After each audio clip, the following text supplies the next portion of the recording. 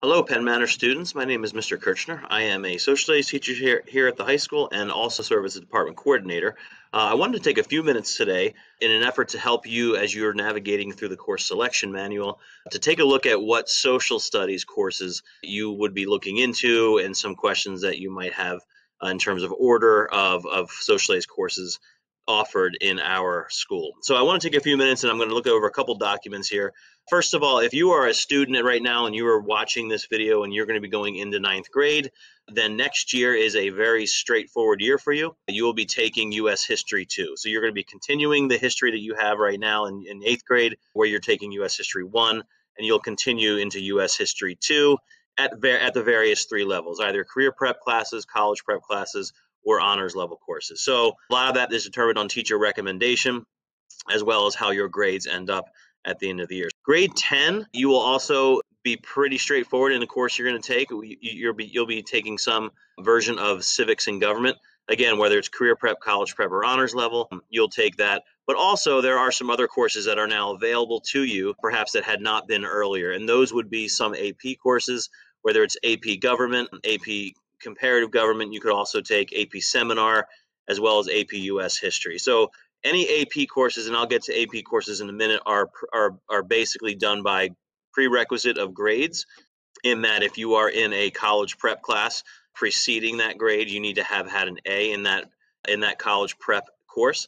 Or if you're in an honors class, the year before you take your last social studies class prior to taking an AP course, you need to have had a B in a class if you were an honors student. So those are also done by teacher recommendation as well. So you want to speak with your teacher about whether or not you would qualify, have the grades for any of our AP courses.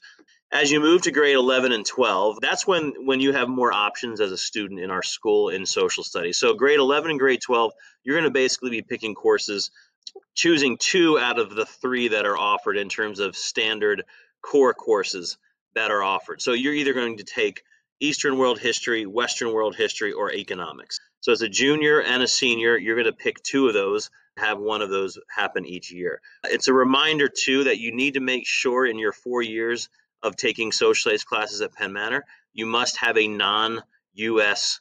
history class. So that would either be Eastern World History, Western World History, or, as I'll talk in a minute, some of the World History AP classes. So that might be AP Art History, AP World History would be 2 that would be examples of that. Okay. When it comes to the Eastern World, Western World, or Economics courses, you do have the same pattern: career prep classes, college prep, honors level courses, based off of your strengths and weaknesses and kind of where you would fit best. If you notice, as an 11th and 12th grader, there are also a whole host of AP courses that are now available to students, going from AP US History, AP Government, AP Art History, AP World History, AP Economics, AP Comparative Government, AP Psychology. I'll come back to AP Psychology in a moment, AP Seminar, and AP Research. A couple additional opportunities for you as a student. When you become a junior or senior, you also have some of the non-AP electives as well. Now, those 2 courses would be Social Psychology or Criminal Justice. Those are 2 courses that are available to juniors and seniors. They do not give you any social studies credit, so you would still have to take a World History or Economics or possibly an AP course. But these are 2 elective courses that we have available in our department that students have in years past has been 2 very popular courses in our curriculum. So when you do take a look at the course selection manual, you do want to look at some of the open campus classes that we also have available. And of course, in the course selection manual, you'll see a lot of the descriptions of courses that you can review. So of course, if you have any questions, you can certainly email any social studies teacher in our department, or you can email me directly. Again, my name is Mr. Kirchner, and I am the Social Studies Department Coordinator, as well as a Social Studies teacher here at the school. So by all means, please reach out if you have questions. Thank you for watching this, and I look forward to helping you or maybe even seeing you in class. My next document I would like to look at is if you are kind of interested solely right now in looking at what the AP courses are, you will find this handout as well pretty beneficial. So these are the courses, the teacher who teaches those courses, whether or not you get social studies credit for taking that class, and then also whether that course would count as a non-U.S. history class.